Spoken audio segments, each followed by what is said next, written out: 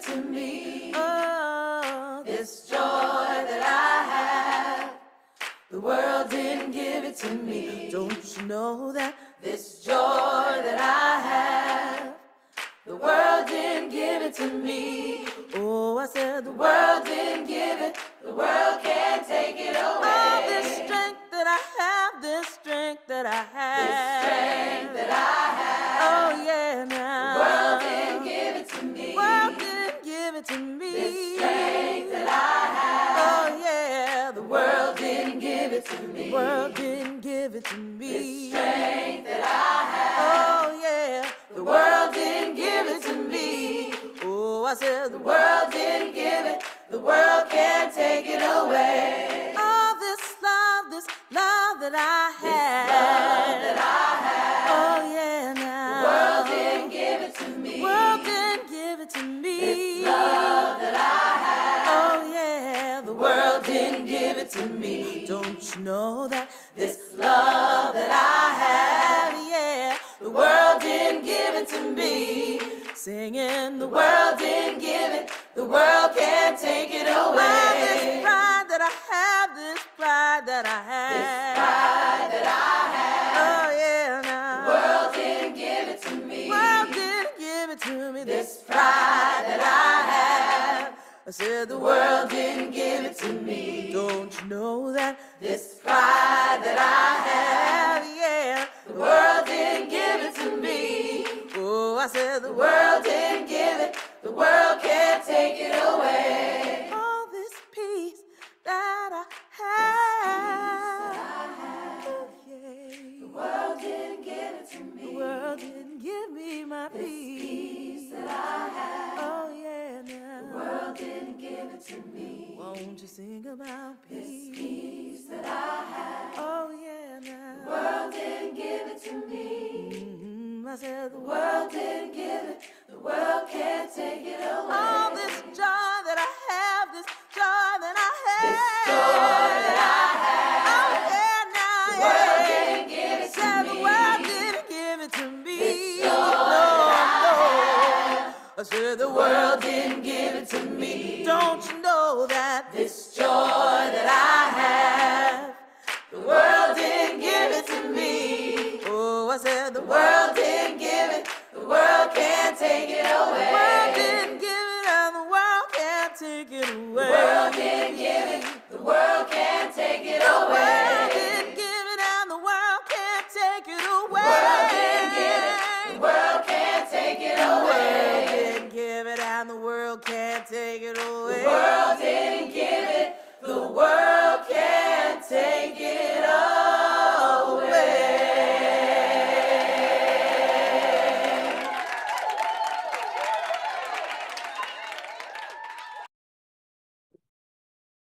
Hello, and welcome. I love that song from the Resistance Revival chorus. So what a way to shepherd us into this important conversation this evening.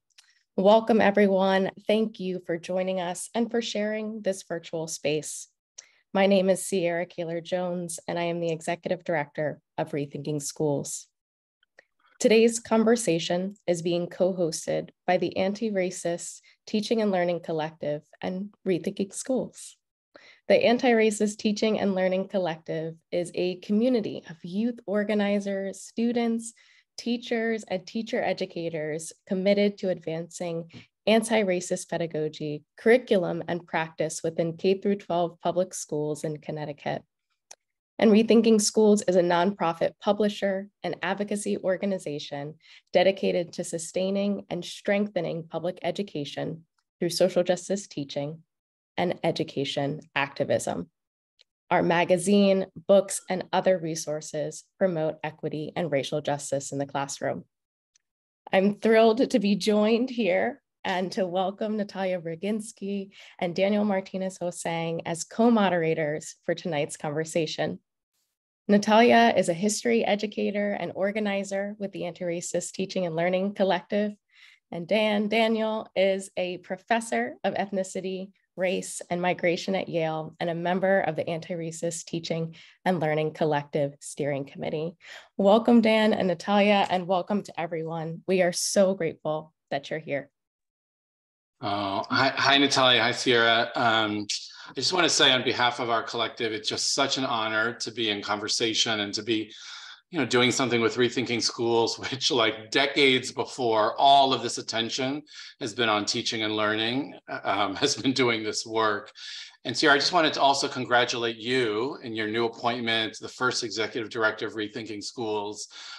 So thrilled for you and for the organization, and a really exciting moment. And I just, we're going to introduce this amazing panel in a moment, but while we have you, I want to ask you a question, because Rethinking Schools, like in everything, in the publications, the articles, when I share them with teachers I work with, they always say like, yeah, this matters. And I can see teachers' voices in this. I can see the voices of students. And that's been such a big part of your work as well, as a scholar, as someone that does creative work, that does consulting, media work. So I just maybe wanted to invite you to say a little bit more about that. Like, what's behind that philosophy of why everything has to start when we're talking about public education? It has to start with the voices of teachers and their students. Thank you. And thank you so much for your congratulatory note, Dan. I really appreciate it. I'm right over the 30-day mark and really am just so grateful to be able to serve an organization that I love and that has shaped me as an educator, a teacher educator, and a writer. And so your question makes me think about how Bell Hooks talked about the classroom as a site of radical possibility, and how one of my comrades, Allie, who is a middle school teacher, called classrooms experiments and freer futures. And I love that because I think that teachers and students help us to orient the present moment in the historical context, allowing to view ourselves as part of a long legacy of freedom fighters, creatives, and architects, really, of possibility. And teachers and students, they remind us that there's joy in the struggle, that solidarity is essential, and that justice and love go hand in hand. Their stories give us strategies and tools like asking critical questions, experimenting, collaborating, learning, but also unlearning, analyzing, and building. And so I'm really excited to hear from the folks that we have on the panel today, because I know that they're going to be talking about some of these strategies, these tools, but also the dreams and the possibilities for the future. So I'm really looking forward to hearing from them today. And so, Natalia, I'd like to turn to you next, because the Anti-Racist Teaching and Learning Collective has brought together educators and students for conversations in previous webinars. And this webinar actually builds on a previous webinar. And so our event today is building on a webinar that you all hosted in January titled Beyond Schools in Crisis.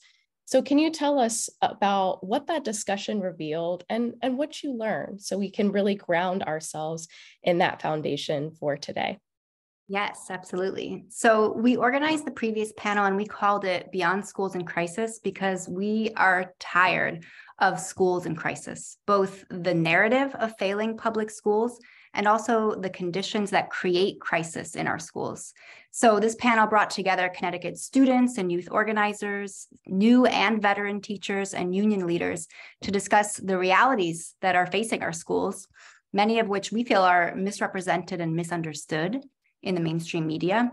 And our panelists identified so clearly the real challenges in our schools, but they didn't approach this with hopelessness because they know that another way is possible. And they spoke of so many systemic solutions. And I hope that this panel revealed that the antidote to the crisis narrative and the crisis conditions is found in the classroom. And students and educators hold the solutions. They deserve decision-making power, and working together in solidarity, that's how we're going to make these systemic changes possible. And so today's panel is meant to build off of this previous conversation and to turn our gaze toward the future to consider, where do we go from here? And Dan, the title of this panel is a reference to a quote, right? And I wondered if you could share a bit about the title for today's event. Where do we go from here? What's that all about? Yeah, and thanks, Natalia and Sierra, both for those really clarifying comments. And we'll credit Ursula and the team at Rethinking Schools for reminding us of Dr. King's 1967 book. It was such an important kind of a vision and framework. Where do we go from here, chaos or community? And we can think of the here in so many different ways, the here and now and panic of the pandemic. of the uprisings, of the very coordinated attacks on public schools and public goods and teachers' unions, and the effort to remove that. And, Dr. King, always struck this amazing balance of insisting we have to be so sober in our analysis of these crises, the material conditions, and yet also reminding us at the same time that no part of the crisis is necessary or preordained or has to be realized, that there are always other kinds of possibilities. And that's, of course, like a reminder about keeping cynicism at bay. And, he has this kind of wonderful formulation at the end about the relationship between love and power. And he says, what is needed is a realization that power without love is reckless and abusive, and that love without power is sentimental and anemic. And I think that's such an important reminder that we have to, as Sierra was saying, we have to keep both, right? Love and all of the relationships and the orientations and the aspirations, but also remember that we're very much talking about power and about who wields it, who exercises it, and what does it mean to collectively be able to kind of organize that. So I'm just, again, grateful for that, and to be able to keep our eyes on the possibilities, right? Not just the despair. Natalia, it's always great to be in conversation. I'll turn it back to you for a couple of reminders, and then we're going to get to our panelists, right?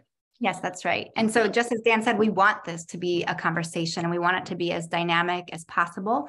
So in addition to encouraging our panelists to talk with one another, we want to invite the audience, all at this moment, 215 of you, to join the conversation in the chat. So please use the chat to share your thoughts, echo resident themes you heard, or just soup up our panelists.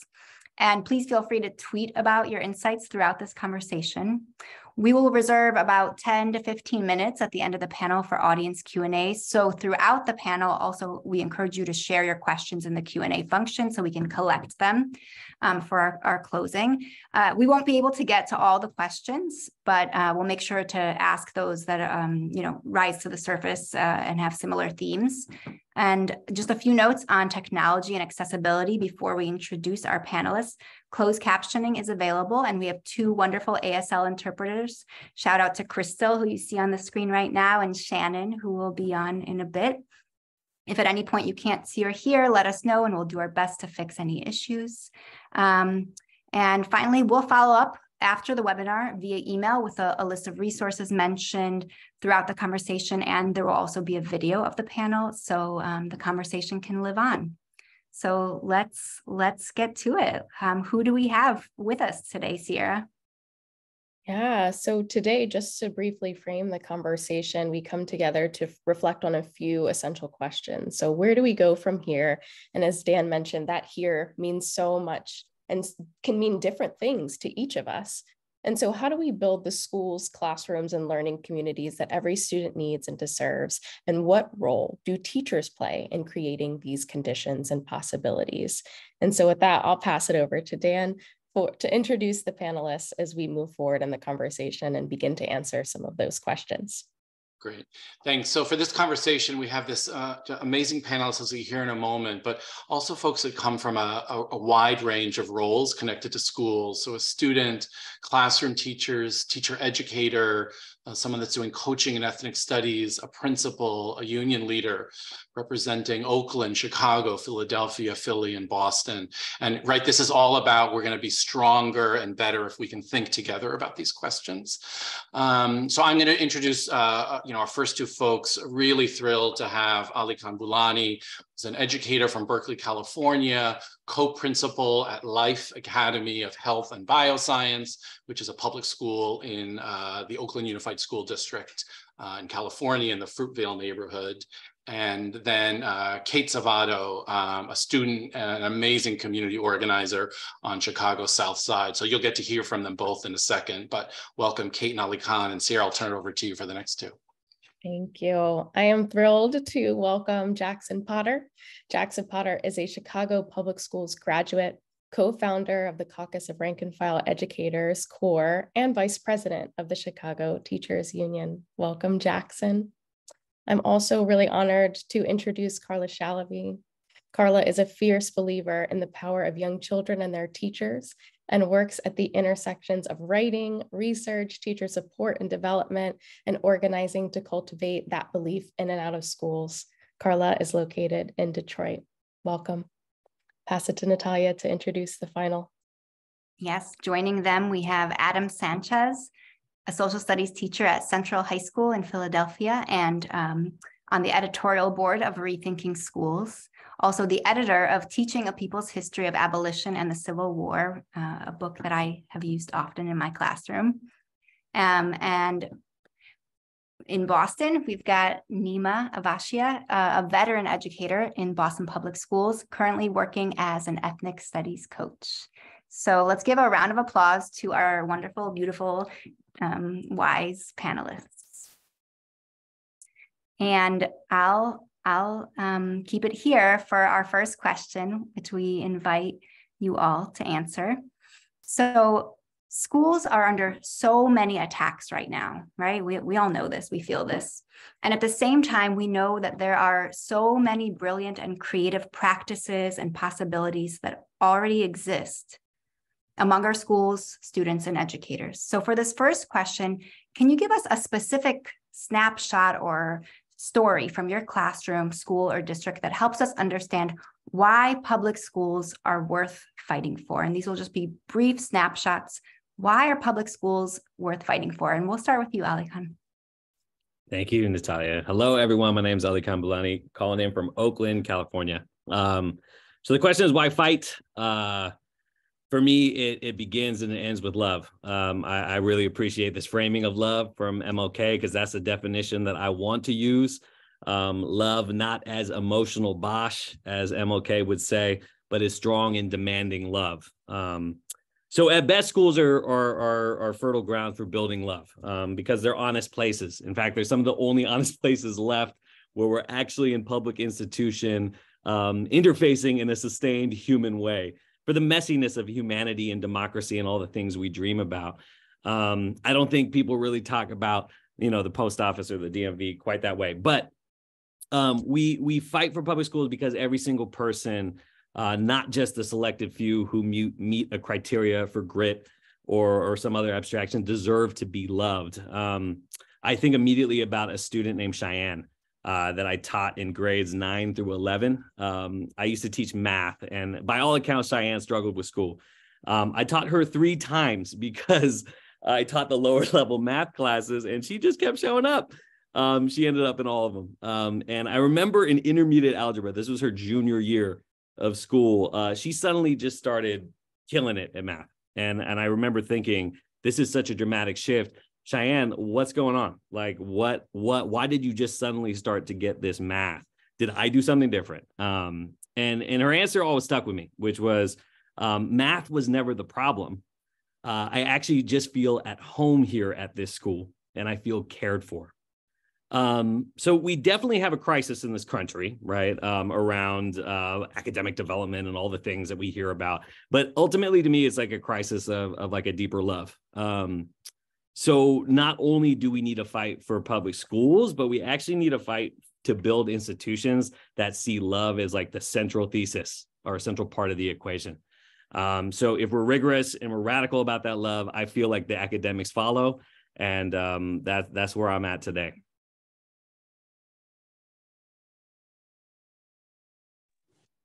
Hi, my name is Kate. I am a student at Julian High School on the south side of Chicago. I also have ADHD, so holding that question in my head was really hard. But I think that moments that have resonated with me over time, right? Because I think that it's a collective of reasons why we continue to do this work, because it's really, really hard and it takes a lot of energy. But I think a collective of moments has definitely been this year and last year. I think that I was struggling a lot trying to find my place in school last year, but seeing how it's become almost a home, but also how everyone plays different factors into these homes. So when we talk about schools being the hearts of our communities, that means that we actually have to put in the energy to not only be there and be present, but to be able to nourish and care and love and similar to what was just said, the points of love is that like love is a combination of things, you know, it's kind of what Bell Hooks once said, it's a combination of care and respect. And I think that it's not only just like what has happened that I think is why I fight. I think it's what I would like to see. But I would definitely say it's my peers. It's that feeling of family. And especially being in a school where we're conditioned to be segregated and we all look the same, and are Black people and Black children. For me, it's definitely when we're all just existing, and being the beautiful humans that we are, and accepting our own complexity.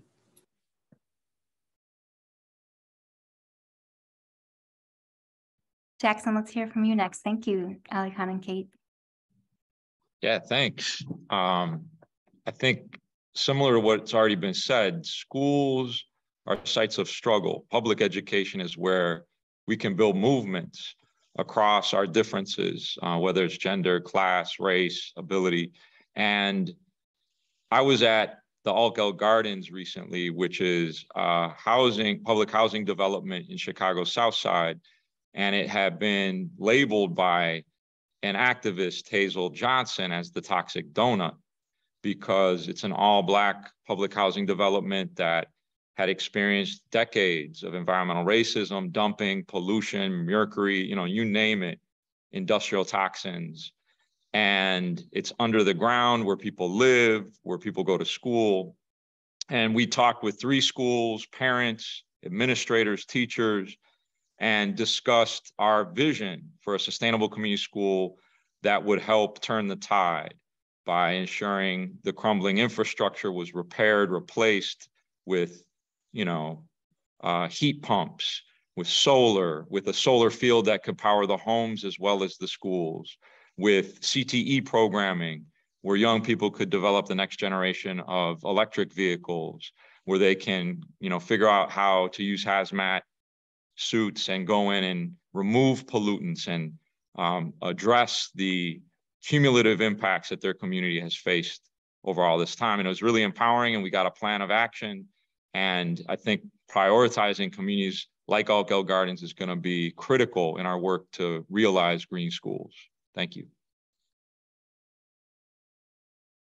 I'm grateful for all those stories already told and for the number of times that love has been raised. And so a story about what it might look like in practice. We had a first grader, a 6-year-old, suspended from school for 3 days earlier in the school year.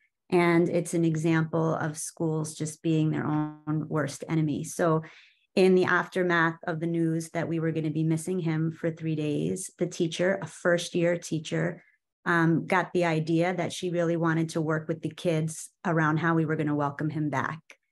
And so I got the great joy of supporting her as a beginning teacher in working with the rest of the children to talk through the fact that he was going to be missing and how were they feeling about the fact that he was going to be missing, which engendered their own debate around whether or not he deserved to be suspended and what possible alternatives were. That naturally emerged from that conversation.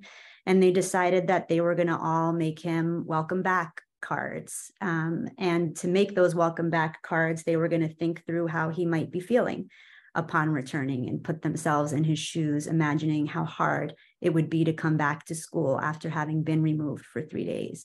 And so they made all the cards. They set them up on his desk for when he would arrive the morning of his return. And then somehow overnight, all of the cards disappeared. And so we don't know what happened to them. Now in the morning, these first graders are scrambling to figure out their plan B. And so they just get, a giant sheet of that sticky poster paper, and they gather in a circle with all the markers and crayons. And like within 10 minutes, they just make this giant welcome back sign to put on the front of the door. And just the image of kind of the tops of their heads all in there together, sharing the colors and sharing the crayons and the space. And so that to me is like how Sierra led us with that experiments in a freer futures.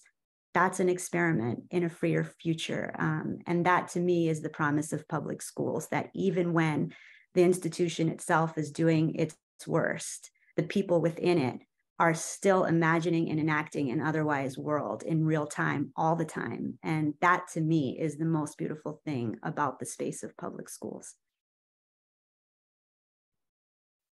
Beautiful answers. I'll just add that I think because public schools are these places of love and sites of struggle, they also have the potential to become laboratories for justice, right? And I think that is the potential danger that the right wing sees with these anti-CRT bills and so forth, right? And so I'll give a example, simple example from my class. I teach African American history in Philadelphia. Every year since 2020, we've started with a discussion of the questions raised by the Black Lives Matter movement, and students investigate the questions of should police be in schools, and should we reform, defund, or abolish police, right? And when students investigate these questions, they find that the people arguing on the side of more funding for police have very little evidence to back up their argument. When they read our superintendent, when they read Joe Biden, that's the first thing students point out, right? Whereas abolitionists like Mariam Kaba and others, they are able to find plenty of evidence. And not to say that all students immediately become abolitionists, but I think this is just one microcosm of an example that these are the kind of discussions that we can have in public schools. There's very few spaces in this society other than activist circles where we invite anyone to participate in these kind of conversations. And I think this is incredibly dangerous to those in power, right? Which is why you see this backlash. But it's incredibly crucial that we involve young people in these discussions about how do we move towards a better future, because we see throughout history that it is young people who are at the forefront of pushing our country, our world to be a better, more equitable, more justice-full place. It's very hard to go last because all of those answers are pretty incredible. I think I would just echo the idea that schools are incredibly dangerous places to fascists, because when young people and teachers are in conversation with each other honestly about the oppressive structures that exist in our society, and when they're building the tools together to fight back, they can be unstoppable. A few years ago, the Boston Public Schools tried to shut down my school, and the young people in our school were very quick to make the connections between gentrification in the neighborhood and what it looks like for schools to be gentrified, for schools to be closed and handed over to other entities. And it was a situation where there weren't answers. And so it wasn't like teachers were in charge. No one was in charge. We were all just responding. All the hierarchy got taken out of the situation, which meant amazing things started to happen. Young people were annotating copies of Eve Ewing's book, Ghosts in the Schoolyard, shouts to my Chicago folks, and like dropping them off to school committee members, right? And hacking into the parent listserv to send emails to parents being like, don't let this happen. They were going to school committee. They were lobbying city councilors. They were fully taking responsibility for their home, for their community, and saying like, this is ours and we're not going to let it go without a fight. And as adults, what we could do is give them language and lenses to help them make meaning of what was happening in the world around them. I think that's what public schools can do, is to give young people a space in which to process all of the hard that exists. Instead of denying that it exists or gaslighting them and saying that that they're imagining that it exists, we can name it and we can think about what to do about it. And that I think is such a powerful thing that scares a lot of people who don't want us to do that work. I am so glad that we started with this question, because I'm just, all of your responses are so beautiful and powerful. And I think so often schools are talked about, it, especially these days, as these like hard, impossible, challenging spaces. And yes, I mean, they're dynamic. So there are a lot of things, but missing from the conversation is exactly what you all are sharing. Schools are powerful places. Dan, you're joining us here. What did you think about this first round of responses? Yeah, it's that combination of like when your kind of mind is moved, but also you feel something, kind of across. And I just also just this kind of continued emphasis on schools as a place, this urgent place of right now, not some place that in 10, 15 years is preparing people for a job or something else. Right now, the site in which the biggest forms of uncertainty and crisis are going to be figured out. So that's just really moving, and kind of looking forward to digging in more. Yeah, and it makes, for all the teachers out there, for all the students out there, and all the other educators, everyone who works in schools, I hope that hearing those responses just made you feel like the work that you do is powerful, and that the place that you go every day is like a place of immense possibility. And I think, you all said it, like this site of struggle that we need right now more than ever. Thank you all. Yeah, thanks, Natalia. So we're going to go into a second round, and we're going to do this in conversations, kind of groups of 3 here. So really happy to have Kate, Alakan, and Carla join us for the first round. So great to be with you all. We're at this moment when many educators just both feel under attack and a growing sense of just kind of outrage and frustration about what the future holds. And we've all seen these surveys that show just a growing number of colleagues considering leaving the profession, or if not that, compelled to in some way restrict what or how they teach out of fear of censure or punishment. But we also know this picture is not complete. There's so much more, as Natalia was saying, happening in our schools. So for this round, we want to really think with you all and with the panelists in your role as teachers and educators, students, organizers, writers, administrators, union leaders, despite all these attacks, kind of what keeps you going, gets you to take action, organize, and build solidarity. And Kate, let's start with you again. One of the main narratives that certainly we're hearing all about, as it pertains to students, is about, quote, learning loss and young people in crisis. But this leaves out so much, right? It reproduces this kind of deficit framework, students as problems, right, that need to be fixed in some ways. Can you paint a picture for us about the work you do and other students are doing in Chicago, and how that work really challenges those stories of students who are disengaged or somehow don't care? Yeah, totally. I think one of the main points that young people, even young people who aren't aware of the conditions that they're conditioned to, is rewriting the narratives that we have been put in. I think a lot of times when adults who are in positions of power decide what young people are going through, that creates such a capacity for young people to be able to imagine and create and believe. And so if you tell someone that, like, this is you and you're this small, right, in this big world, then that's what they're going to believe, and that's what they're going to go by. In Chicago right now, we're actually going through an election, and our past mayor literally went through so much of just like belittling Chicago's youth and dehumanizing Chicago's youth. And I could go on and on about that. But the reaction from Chicago's youth exactly has continuously been rewriting our own stories. I think myself as an organizer, even in organizing spaces, has always been to rethink outside of the boxes that we already exist in, trying to find new tools. I think someone mentioned like new language and lenses, because when we instead inform young people and condition us to this box instead of allowing young people to write out our own stories, we enable that kind of like learning loss narrative. But I think the other half of that narrative that young people are these bad people who need to be fixed, and who are so small in this big world.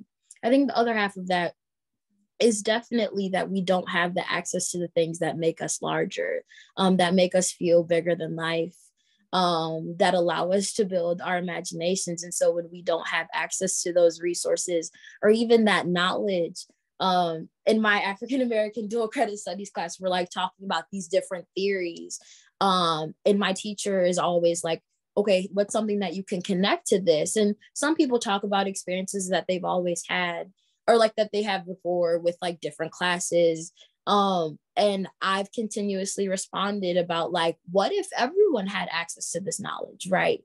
And it's intentional that we're put down, and it's intentional that we don't know why we live in the world that we live in. It's intentional that we're segregated. It's intentional that we're redlined and don't have access to these different things. So I think that the response has always been resilience. Even in past generations of Chicago's young people has always been resilience. I think it's in like the air of Chicago.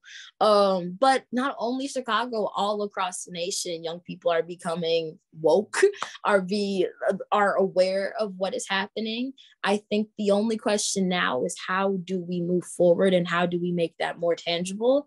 And how do we make sure that the people who are the most harmed and impacted are at the forefront of these fights?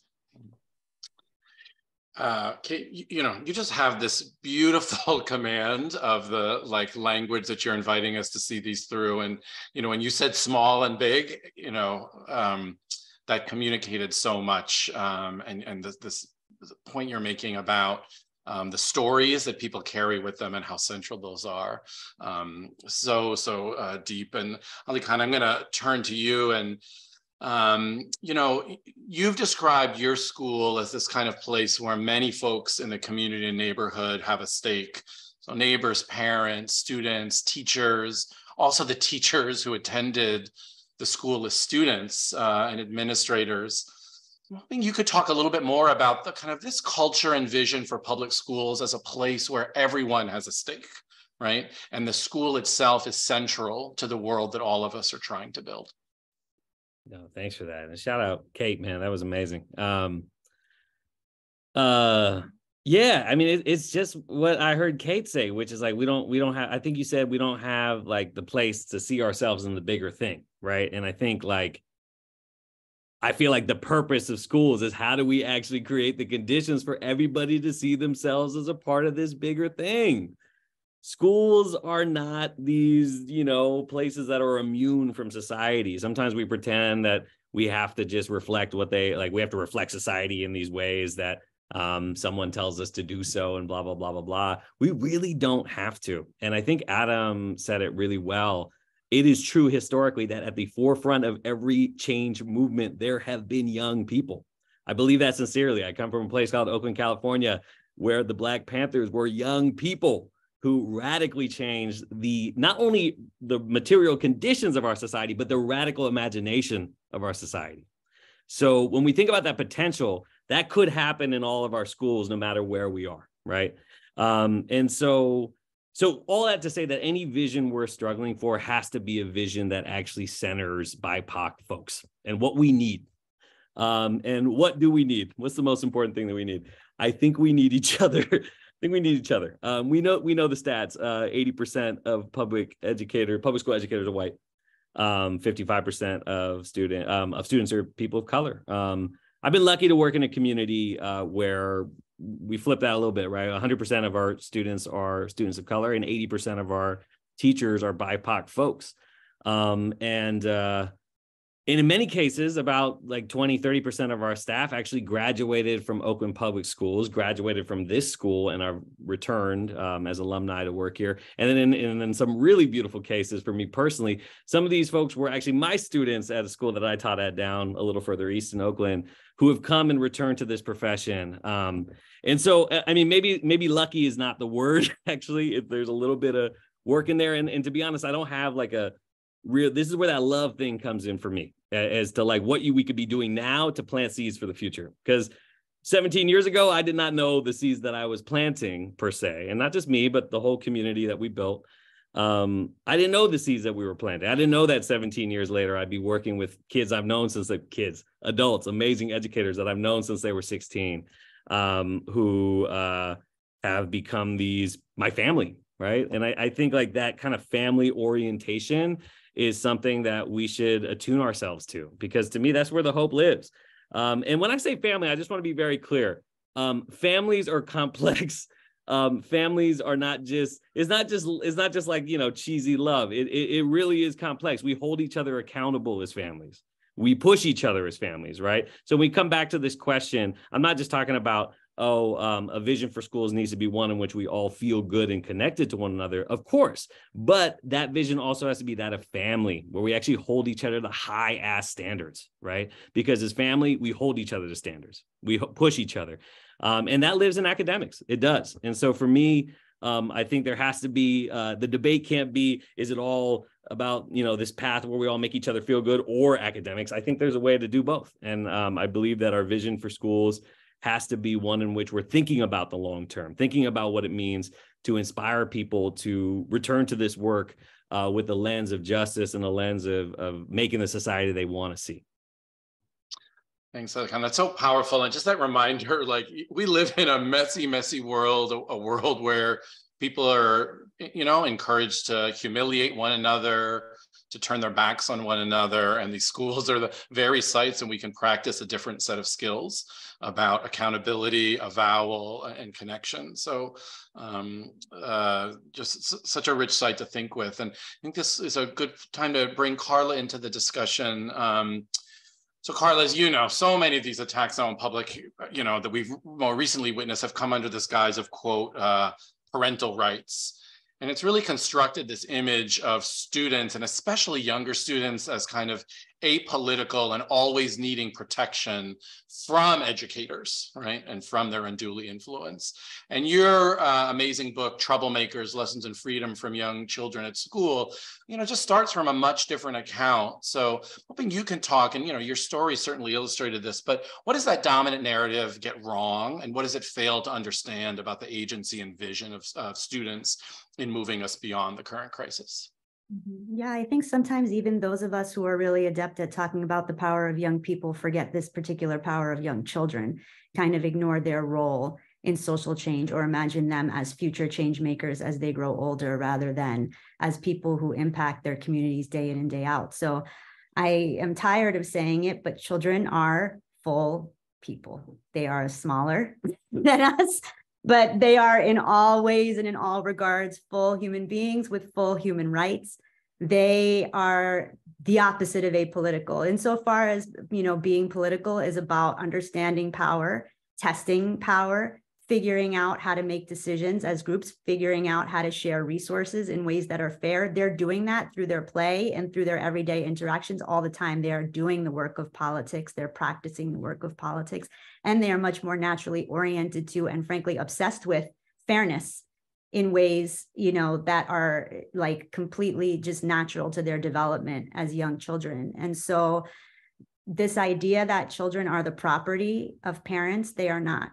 Children are not property. No human being is property. A child is not the property of their parent.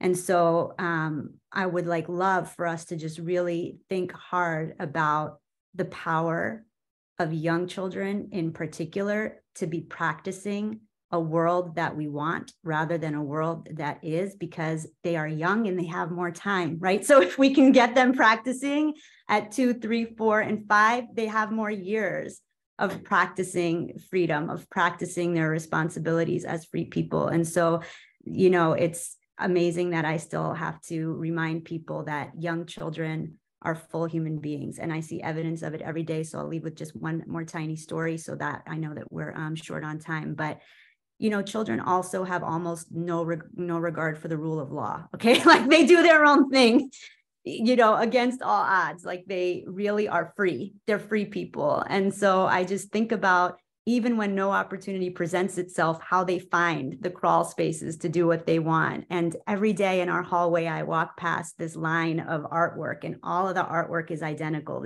The teacher had read them the book, The Beautiful Blackbird, by I think Ashley Bryan is the author. And they just did these blackbirds with, you know, these kind of rainbow stripes coming out. Anyway, they all look exactly the same. And then on one, second graders, in the corner, she wrote, The Rise of the Blackbird. You know, and she was certainly not invited to do that, but here she is coming off a month of like amazing Black History Month programming that happened at our school. And so even when they're not really given an opportunity to make a political statement, they take whatever opportunities they create for themselves. And so it's just so important to take them seriously as whole people. And I'm grateful for that question. Thanks, Carla. I just love, that returning us to this idea of classrooms as sites where students are already practicing freedom. What a kind of compelling and important insight. So Alika and Caden, Carla, just grateful for that interaction. Really look forward to coming back for our final round to get your thoughts about, this question about where we do go from here. We're going to welcome back now Jackson, Nima, and Adam. And great to be with all of you.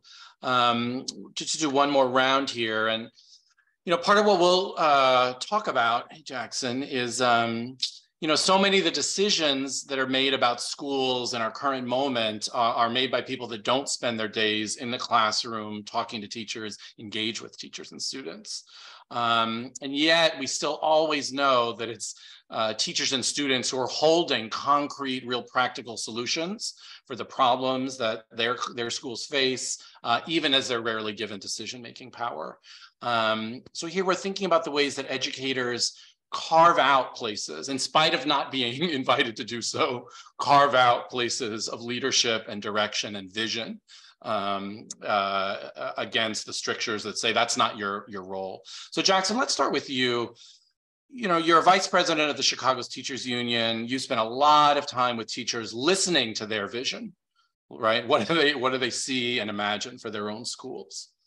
And, in the last 15 years, the CTU has really demonstrated that unions can both fight for wages and working conditions that teachers need and deserve to make this a dignified life and occupation, but also link those efforts to a vision of public education in which everyone can thrive. So I'm hoping to start us off. Can you just say a little bit more about that, about the role of the Chicago Teachers Union, and I think unions more generally, in asserting this role for teachers as champions and visionaries of public education?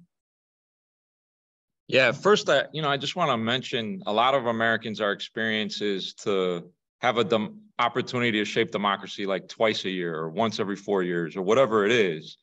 And the union movement, like we have democracy by workers, for workers, 365 days a year. Like I don't think because it's outside the normal experience as labor's been attacked, we appreciate as an institution that there's a lot of similar qualities to what public schools bring. And at CTU, I spend time talking both to students and to teachers and paraprofessionals about, why is it that we have a contract that references safe and healthy working conditions? Why is it that it has to reference textbooks? Why does it have to say something about academic freedom and anti-racist curriculum? Well, because those things have been violated, or you have asbestos in your classroom, or lead pipes and lead paint, or lack of materials and appropriate resources and staffing. And so we've had to fight for these things over a long period of time and help memorialize them through struggle. And one of the ways that this shows up for me personally and for us organizationally, I was a first grader in CPS, Chicago Public Schools, in 1984. I'll age myself. And I went to one of the better funded schools, right? There is a lot of inequity within public schools. Let's not fool ourselves. And we didn't have full-time social workers or full-time nurses. While I was handing out literature on election day to elect one of our own, because Brandon is better, he's about to become the first educator ever elected to Chicago as mayor. And I was talking to a social worker, and she described what her life is like since we won for the first time in over 100 years in our contract a full-time social worker and a full-time nurse in every classroom across the district. And she said, I've been a social worker for 32 years.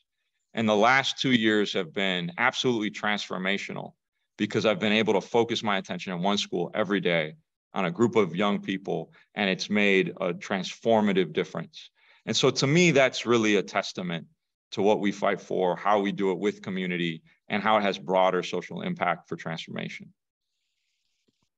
Thanks, Jackson. I so appreciate there how you're talking about something like very, very concrete and material in a contract actually opens up and unleashes all of these other kinds of possibilities. And of course, that educators see that directly, right? Like, I want to be supported in doing my role to advance the school. Nima, let's turn to you now in Boston. So, I mean, similarly, the Boston teachers have been, I mean, really, this is a national model, central in developing a new ethnic studies program and curriculum for Boston Public Schools, and advocating for the resources and support to make the program a success.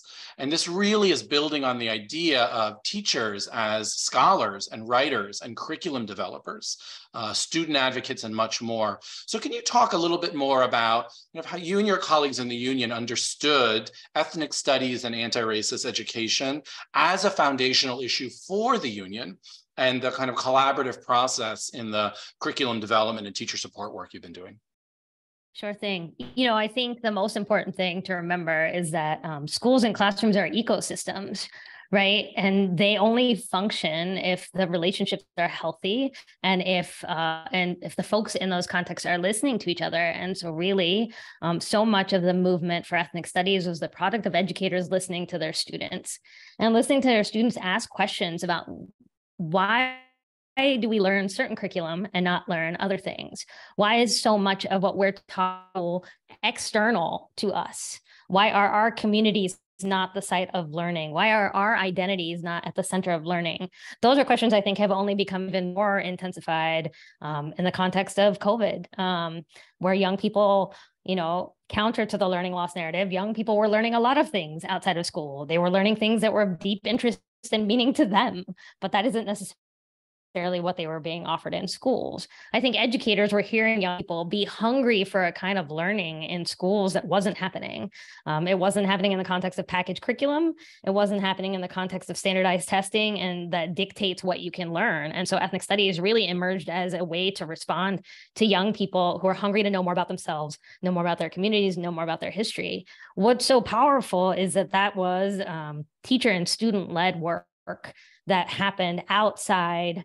It happened in the context of the union. It wasn't something that the district was initiating. It was the union and educators and young people pushing and pushing and pushing from the outside to say, we want this, we want this. We're going to write a curriculum we're going to write grants to write curriculum before there's even any infrastructure, right? And then we're going to push you to fund infrastructure. And we went from having one funded position to this year, we have 8 funded ethnic studies positions. We have 2 coaches and 6 hybrid teachers who teach for half of their day, but for the other half of their day are collaborating with one another to build curriculum and work together to problem solve and think about how do we do ethnic studies work with our young people. None of that would have happened if educators hadn't started by listening and responding to the young people in their classrooms. And I think that that's, for me, like the most important thing to think about, because that's so often the opposite of what's happening when it comes to decision-making around our schools. 99% of the time, the decisions that are being made are not connected to the ideas or feelings or thoughts of young people at all. And that's why I think so often initiatives imposed on our schools fail, because we're not listening to what young people are saying. And in this model and in this moment, that is what happened. We listen to young people and we're building from what they say. That's just, like the reminder that it's not just that it's like top down and teachers being instructed, but that always will come at the cost of students being invited to envision their own education, and transforming those dynamics, the kind of how central that is. And just that point about not waiting for the district to design a curriculum that we can teach, but insisting, the kind of, we are the ones we've been waiting for to be able to do this. And Adam, that's a good, transition to take us to you. We know that over the last 20 years, we've just seen this proliferation for K-12 educators of prepackaged curriculum, textbooks, insisting teachers either teach to the test or to certain kind of metrics that really denies them the opportunity to co-create curricula, pedagogy, et cetera. But you and your colleagues in Philadelphia, and this is true for many teachers in the kind of Rethinking Schools network, have taken a much different approach. So I understand Philadelphia, I think since 2005, has required all students to take an African-American history class to graduate. But you've really insisted that teachers and students be at the center of how that class is envisioned, expanded, and taught. So can you talk a little bit more about that work? And also just that role of supporting and inviting and developing teachers to be writers, creators, and designers of their own curriculum and pedagogy. Sure. Let me just start by saying I wish this was a union pushed activity that we're engaging here, and I have to shout out to all of us who are still in fairly undemocratic unions operating on the old business model. And I, so much solidarity and maybe a little bit of jealousy out to y'all in Chicago and Boston. But the interesting thing about Philly is that this kind of top-down mandate for African-American history, of course, there's a whole history goes back to the 1960s of students fighting for African-American history. But the mandate in 2005 opens up this place in Philly where we need an African-American history curriculum. And that's not in 2005, there's not a ton of, ready to go curriculum out there. And so that begins a process by which, this before I'm even in Philly, teachers have gotten together, begun to put together curriculum.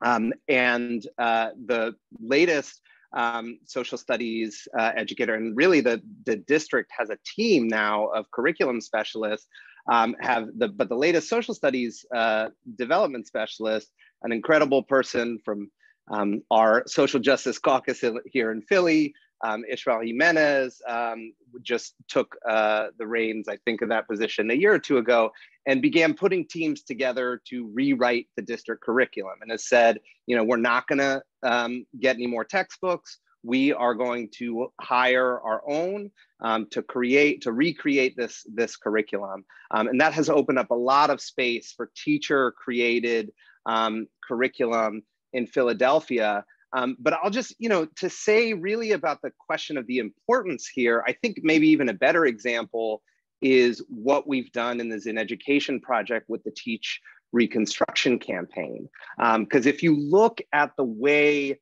Reconstruction was taught in schools for nearly a century, right? It was essentially a racist narrative crafted by ex-Confederates that was popularized by the Dunning School historians at Columbia, and then the film Birth of a Nation, right? And it's really not till the 1970s and 80s where you get a whole new crop of historians after the civil rights movement that totally devastate and debunk this history. Of course, there's folks like Du Bois who had been doing it decades earlier.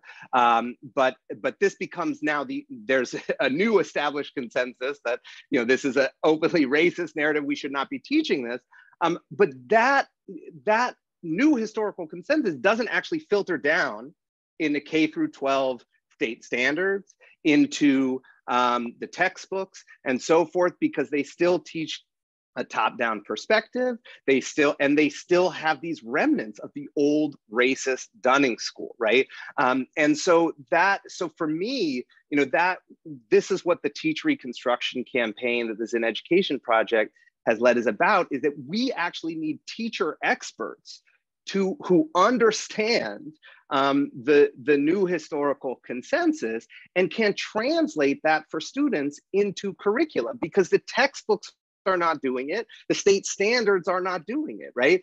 And so we have to build the space through our unions, through our districts, for teachers to get release time to do this sort of work, right? Thanks. I mean, there's just so much there, and about also just, I think you're reminding us, like, attention to what the larger narratives are that are going to be structuring all of the curriculum and pedagogy, and that we have to lay claim to that as well, not simply what's in a scope and sequence or what essential questions are, but what's the larger narrative at work here. The fantastic exchanges. I learned so much. I'm grateful, Jackson, Adam, and Nima, and looking forward to this next round. Sierra, what did you think there of that last exchange? Oof. Well, I don't know about you, Dan, but I'm feeling so fired up right now. There's so much that I'm taking from that conversation. I was furiously typing notes, and I just keep coming back to people power, right? We need each other. And the fact that people built these systems and structures of oppression, and as people, we can disrupt and create something better. So with the two conversations, that's really what I keep coming back to, is just being reminded of the power of solidarity. And so I'm excited for this next phase of the conversation, because we'll be diving into that a bit more. So as we go into this next portion, we're really going to be thinking about how, as abolitionists teach us, that we both have to dismantle and build. A quote that grounds and guides me comes from Robin D.G. Kelly. He says, "Without new visions, we don't know what to build, only what to knock down. We not only end up confused, rudderless, and cynical, but we forget that making a revolution is not a series of clever maneuvers and tactics, but a process that can and must transform us." And so I've learned from my comrades in organizing that once something has been transformed, it can never go back to the way that it was. So how do we truly transform? How can we imagine and construct? That's why there are these attacks, because the opposition knows that we have joy and creativity on our side, and they try to exhaust us. So we don't have the capacity to dream, because when we're not well, we can't show up to the movement. But I love that we are resisting that by having this conversation. And so I'd like to turn to Jackson and Ali Khan to kick off this part of the conversation, really to just think about some insights and some advice about what can be possible. And so Jackson, I'd love to turn to you first. In your role, what are the policies that we need to be organizing for in our schools and unions? Like, I was just learning so much from you, from what you shared about what a democratic process can look like as teachers organize and unionize.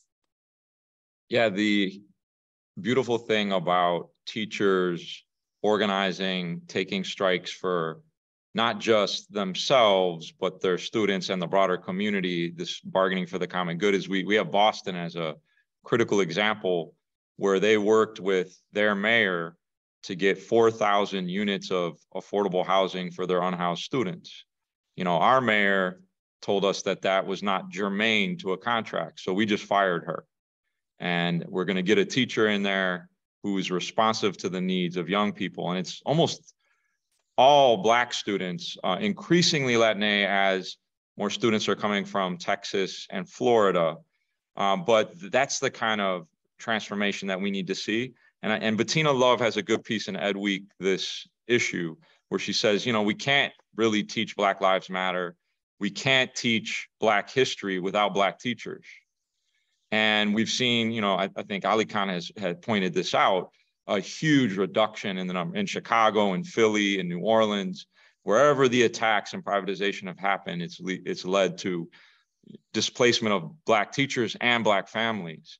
And so, you know, Minneapolis, I think, has shown us the way. They just voted up a contract that gave super seniority to Black teachers. So not only do we have to fight for students and families, not just our members in our unions, but we have to fight for the people in our unions who are being attacked the most.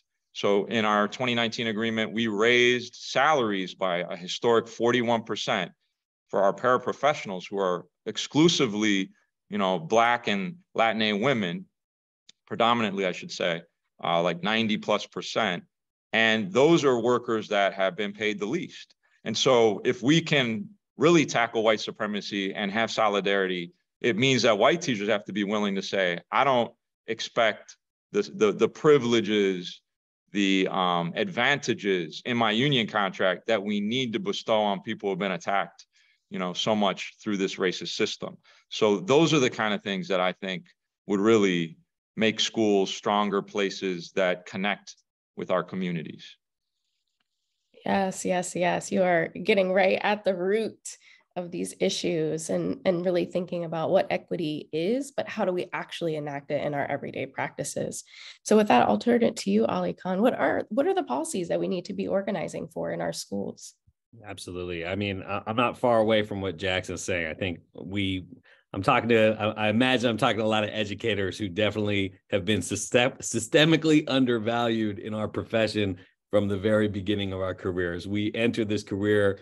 I know I entered this career because of my my push to be a change agent in society, because I see schools as these sites of change and power.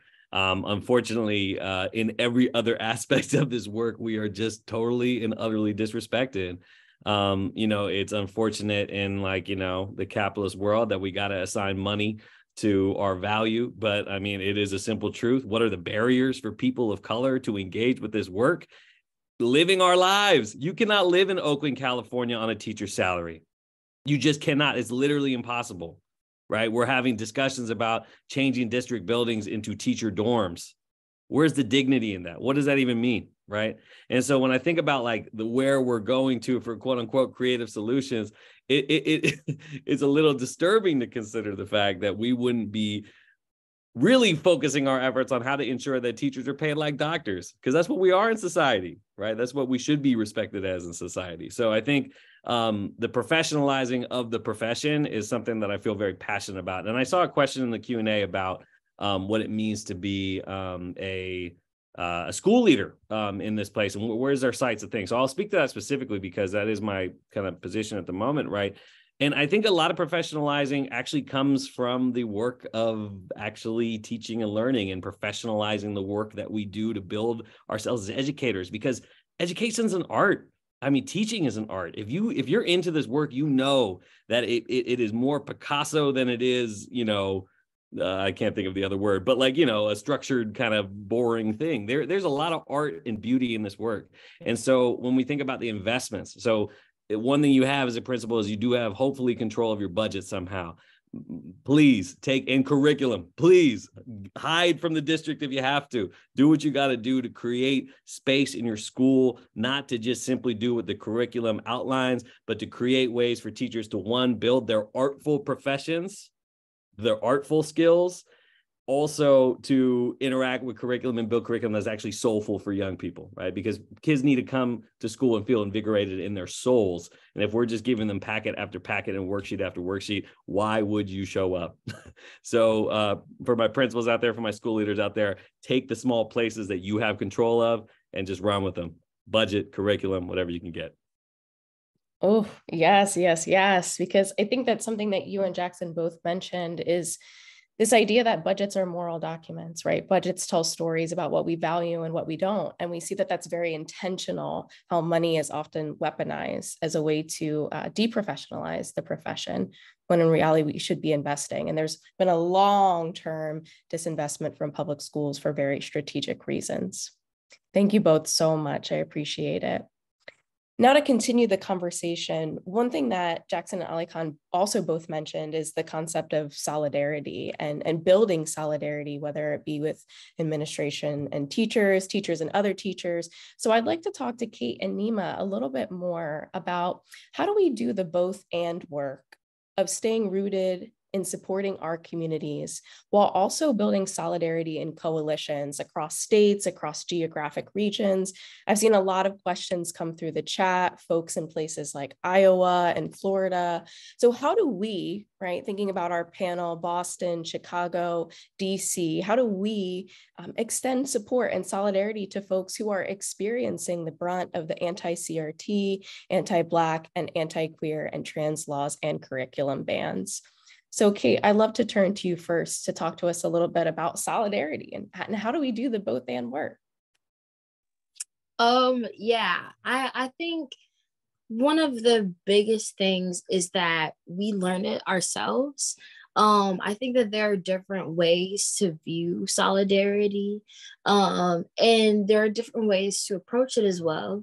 I know here in Chicago, I like Jackson and I work together. Jackson actually just plugged Brandon, but I actually plugged CTU today at school. Like literally, it's simple things like that, but it's building those relationships and connections. And it's learning to have that within ourselves as well. I'm always dropping Bell Hooks quotes, but Bell Hooks talked about community and communion.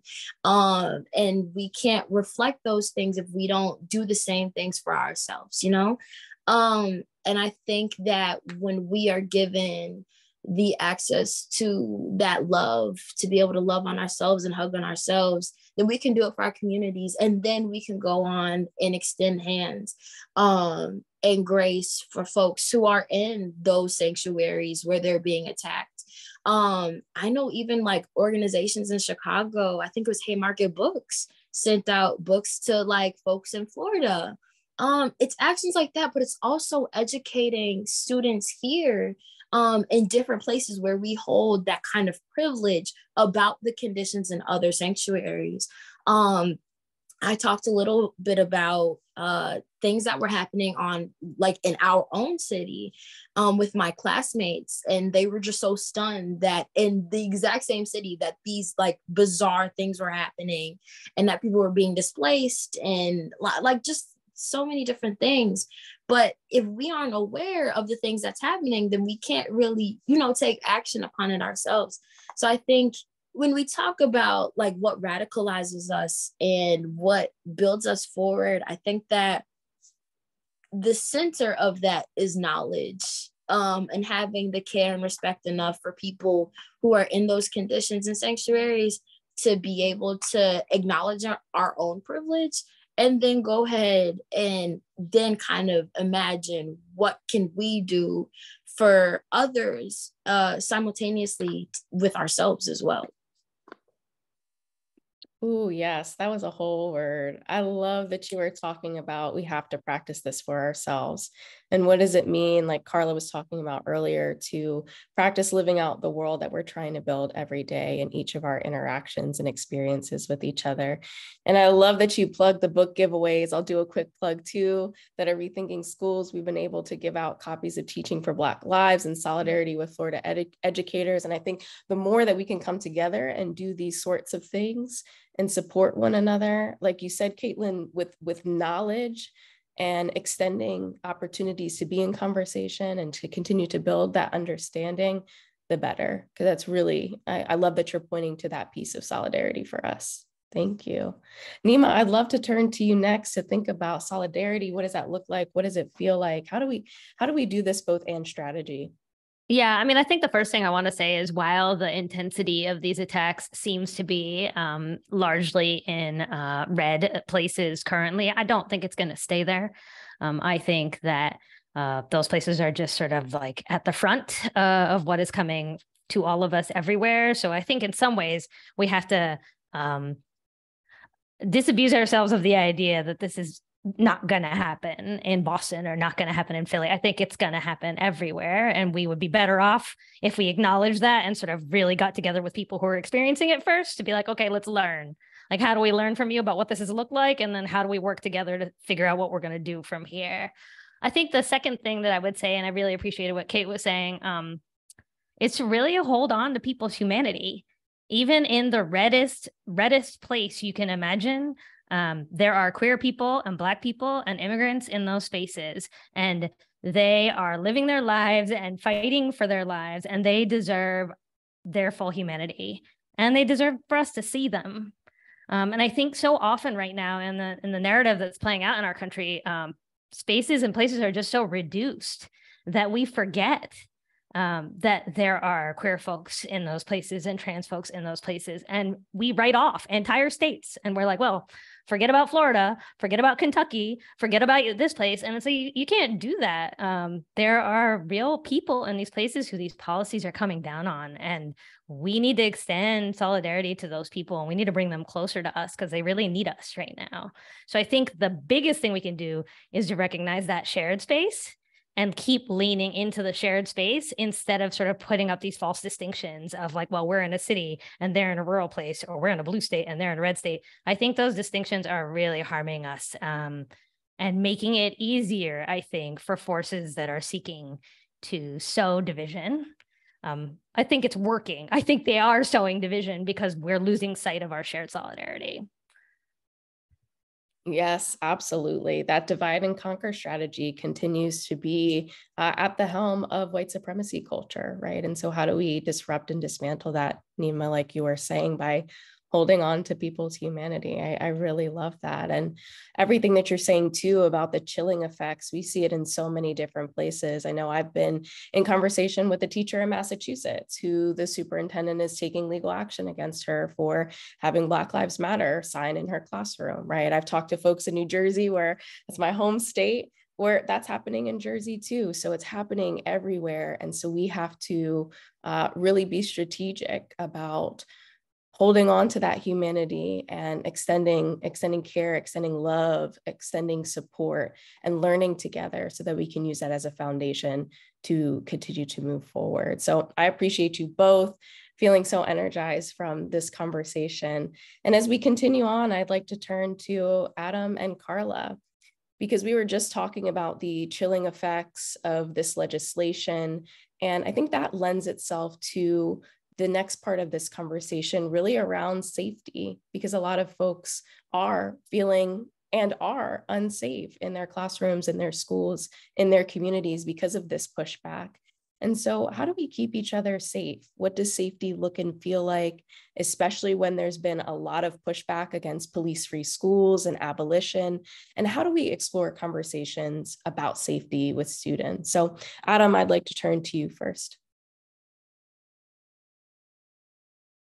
Yeah, you know, one of the stories I just can't get out of my head has been that earlier this year in Philadelphia, there was a student who was shot outside of after a football game, who was the son of a Philadelphia teacher, and he was shot by other Philadelphia students, teenagers, right? I have a teacher at our school who taught one of the students who are now in jail, and there's a real epidemic of gun violence, right? And you know, an uptick in crime in cities, and I think this is a real this is scary for a number of reasons, because I think especially, you know, there's limited control in a city over gun control at the state level. And so what city officials tend to do, right, is like push law and order politics, push more police. The school district of Philadelphia is pushing for more police outside of our schools, right? You see this kind of politics with Eric Adams in New York. And then on the other side, of course, right, like it's not like the people who came out in 2020 are gone, right? Like that was, you know, think of that as a tree of protest that planted seeds all over this country, right? And you see that, right? Like who the other person who's running against in a runoff with Brandon Johnson in Chicago, is that like Paul Vallis, right? Like the Paul Vallis from like New Orleans public school disaster, right? Like, you know, these are the choices we have right now, right? And you know, and that's a real danger in cities as these kind of law and order folks kind of take control. And I think it's really important to reframe the narrative. And the other story I've been thinking about, right, is in Pennsylvania, we just had this big court decision that says for decades, the Pennsylvania legislature has been unconstitutionally underfunding our schools, right? And so it just begs the question, like, who are the real criminals here, right? Is it the teenagers, right, who've been disinvested from, who have few resources at their school, no mental health resource access, right, aren't able to see a vibrant future in their community, and so they pick up a gun, right, to shoot other teenagers, right? Or is it these legislators that have unconstitutionally disinvested in that teenager, you know, school and community, and created the conditions they are operating in, right? But no one is arresting those people, right? No one is arresting those legislators. And maybe, you know, that might be a good function for our school safety officers. Maybe we could send them down to Harrisburg to arrest some of those folks. But I think we have to reframe some of these conversations about crime and law and order, because if we don't, you know, we're hopefully we're not going to get Paul Vallis, right? We need the Helen Gibbs, the Brandon Johnsons, and that is going to take reframing this conversation. Yes. I appreciate you so much for talking about how we reframe the narrative, because the stories that have been passed down are stories that are so harmful, right? These dominant narratives, and how do we provide the counter narratives that show how we keep us safe? And on that note, Carla, I'd really love to turn to you to talk even more about safety. What does it look like? What does it feel like? How do we engage in these conversations with young children?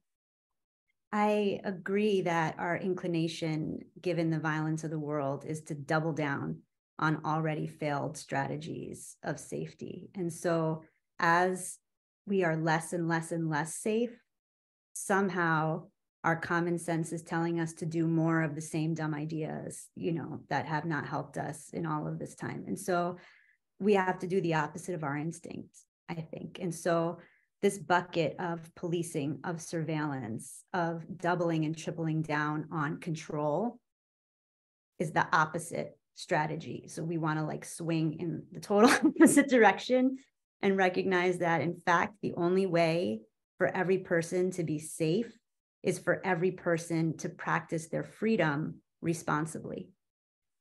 Violence and control and surveillance will never, ever get us safety. The only way for every person to be safe is for every other person to mind their responsibility as someone who is committed to keeping us safe. So how do we talk to young children about it?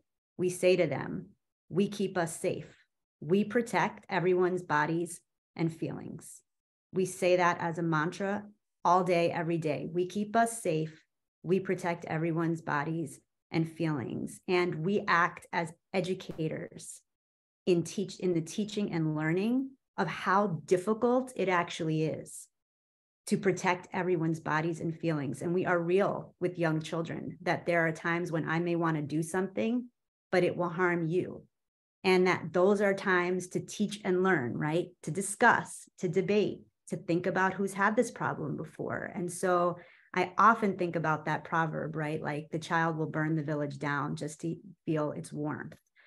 I am not naive. I live in the world like everybody else, but I genuinely believe that starting with young children, we need to teach and learn consent, care, you know, communion, community, collectivism. This is the kind of teaching and learning starting with our infants and our toddlers and those in early childhood, to teach them like the only viable model of safety is that anyone who can do harm is responsible for keeping everybody else safe. And so we can all do harm. We are all responsible for keeping each other safe. And I think people dismiss this strategy as naive, given the violence of the world. It's not naive. We can't keep practicing the world we already have. We have to practice an otherwise world. And that is one where we take responsibility for the well-being of other human beings.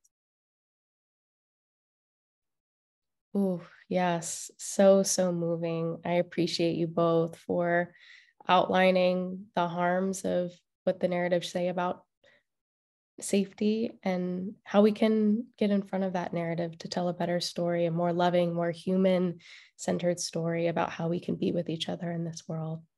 I appreciate you both so much. And with that, I'm going to pass it over to Natalia to guide us through the question and answer portion. Hello, everybody. I just feel really moved by so much of what was shared today, and we are definitely short on time. But luckily, I think we've answered a lot of your questions throughout the panel, and I'm just going to pull on some strands from several questions, and any of the panelists, and we can have the panelists, you know, join us on the screen, can answer, maybe even just one person to answer. So As we mentioned earlier, we're working within these often dehumanizing systems, and we're getting pushback sometimes from folks within our own communities as we fight. And so maybe we could have just one or two people briefly tell us what's one way that you stay energized, well, hopeful, or connected. One way you're staying well, hopeful, energized, connected amidst it all. Who wants to give us a little something to as we near our close? I stay with young kids. That's it. They're hilarious. They are brilliant. And they are the only reason I get up in the morning half the time. Yes. I would say connected to that I stay in touch with a lot of my former students, because seeing them as adults helps me to remember why this work is so important. And they give me a lot of hope because of the adults that they've become. Yes, yes. Wow, you're able to, you all are packing so much wisdom in just like 10-second bits. Who else has a little piece for us? Colleagues. You got to find colleagues that you can vibe with. So essential. Akin to what Nima said, I just pop into Hector Kokula's class. He's the best teacher in the school, and I've seen him since he was 16, and it makes me joyful every day. Yes. I think just working with Caitlin, having her leadership to help direct teacher-student solidarity and put us in conversation with one another, so we're co-thinking and strategizing together, is really a huge lift in our Chicago space. I would definitely add on to that, and acknowledging and like taking moments to breathe and acknowledge the greatness of like the unique experience that we get to have. I'm a huge believer that Chicago is the best city to ever live in. And just being able to analyze the different aspects that makes up the lifestyle here, and be intentional with the way that I interact with people and the way that I treat myself and the way that I engage in my community definitely keeps me going, because if I was not intentional, I would not be here. Well, thank you. Thank you for this unique experience that we all got to be a part of. Let's bring Sierra back for a quick closing. Just feeling so much gratitude to all of you, the audience and our panelists. Thank you. Thank you so much, Natalia. And thank you to each of you for sharing those beautiful reflections. I'll just say a couple more thank yous and extend my gratitude to my co-moderators, Natalia and Dan. Thank you to all of the panelists, Alikan, Kate, Jackson, Carla, Adam, and Nima. I've learned so much from you this evening, and I'm feeling so hopeful and so inspired about the possibilities of what we can create together. Thank you to Shannon and Crystal, our ASL interpreters. Thank you to Ursula, Marco, and Daisha for tech support on the back end. Thank you to Rethinking Schools and the Anti-Racist Teaching and Learning Collective. And as we just close out, reminding ourselves of the question that brought us all here together tonight, where do we go from here? And the panelists each shared so many sparks about what that could mean. It's beautiful to see folks come together in solidarity to share knowledge, to be in community and share space, to experience joy and laughter in hard times. Kate pointed us to how intentional these structures and systems are, but it's learning. And Nima reminded us the language and the lenses, learning these language and lenses to process the hard that exists. And then also the importance of needing to listen and learn from each other, from students, from other educators, and take action, actually taking action by being reminded of our humanity. Like Jackson pointed us to teacher and student solidarity. Carla reminding us of the power of young children to practicing the world that we want rather than the world that is, practicing freedom and practicing being free people. Ali Khan reminded us that this work is rigorous and we have to be radical about love. And Adam reminded us that classrooms and schools are laboratories for justice. So let's continue building together. Let's keep fighting. Let's be in solidarity. Most importantly, let's lean into love, because that's what will counter all of the hard. Thank you all so much again. We're going to follow up with an email with more information and resources that were shared throughout the conversation today. This conversation is being recorded and it will be shared on our YouTube page. Thank you for joining us. We appreciate you. Sending love, solidarity, and light to all.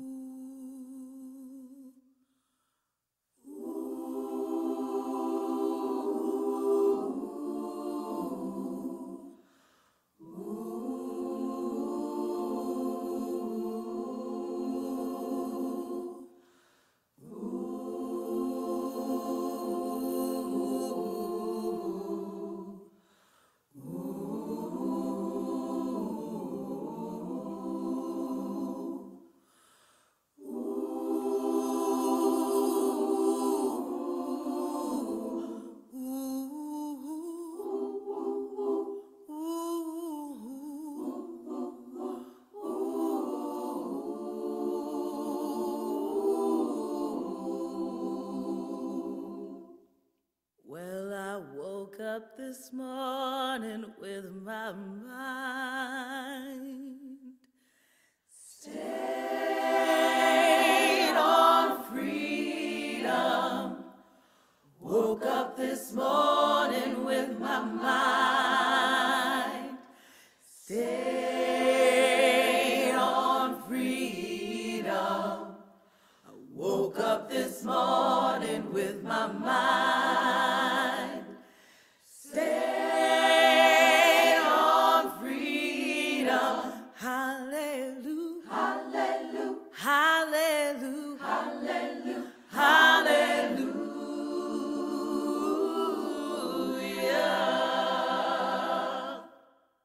Oh, well, I'm walking and talking with my mind. Come on, stayed on freedom.